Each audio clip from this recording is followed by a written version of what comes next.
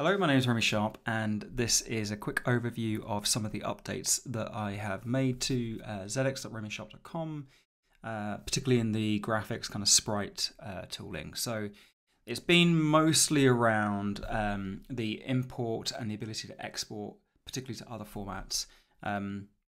So what I want to show you here is I'm in the import tool at the moment. The few new bits are kind of the auto repeat and also the palette. But also I can import as 8-bit or 4-bit. Now visually it doesn't make any difference, but the actual output of the file is completely different. So in this case I've got this kind of explosion effect.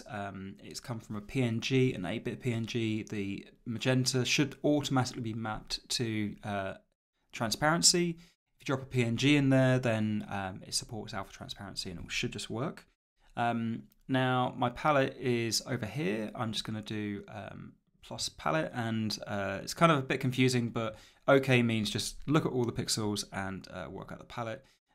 So I've actually got a palette of very little here, and I want to import the sprite, the sprite sheet, which is 5x1, and click on copy in, and yeah, there you go. So it's in, no problem, all done. Worked first time, which is great. I just want to show you what that looks like for an 8-bit sprite. Let's just reset this palette. We also have kind of the ULA1, not ULA1, layer 1 palette preset as well if you want to play with that. So I've got the 8-bit checked here, same kind of rules over here. I'm going to click on palette first. It'll ask me what row I want the colors to go into. I'm going to choose row 0. So what that looks like here is just that first row has that palette. And I'm just going to copy in again, so 8x8. And it worked. And you can see down here, these kind of tiny little buttons, because we're on this 4-bit mode, allows me to preview what the sprites might look like if I change the palette. Speaking of the palette, I can actually go in and manually edit this as well, kind of en masse. So down here, I've got this manual edit. This first row of 16 represents this first row up here. I'm just going to copy and paste that over the second row, like this.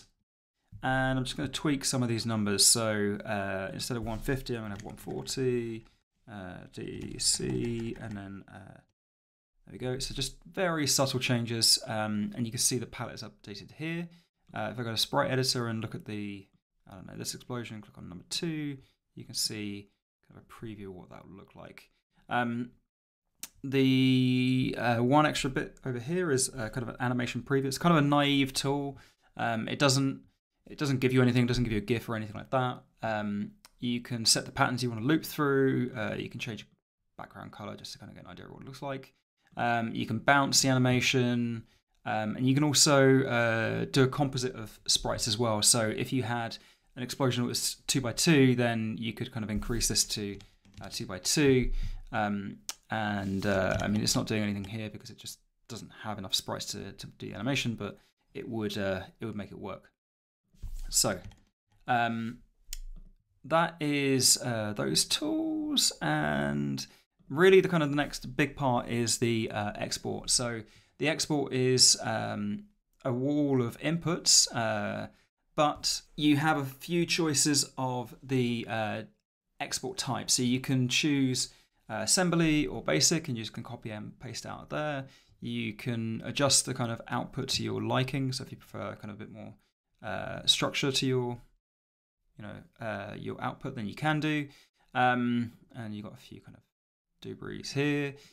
We can select what we're actually exporting. So at the moment, I'm exporting these 4 sprites and the palette from 0 to 15, but maybe I actually want to have 0 to 31. So that'll give me a second row. And let's do this as rows of 16, so it's a bit easier to see. So I can see kind of the first palette row is here, second palette row is there. I can copy this on my clipboard, so now it's on my clipboard. I can download the source, and I can also export this entire sprite sheet as a bitmap. It'll just give me the range that I've selected, or this is an 8-bit bitmap or a PNG. And I can also export out to a couple of other formats. So Piskel is an online sprite editor, and that will export your sprite sheet into a compatible format with that. And this is your palette as a GIMP file, a GIMP palette file, that if you want to kind of drop it into something like Aseprite, then you can edit it from there. So that is a very fast overview of everything that's there. Have a play.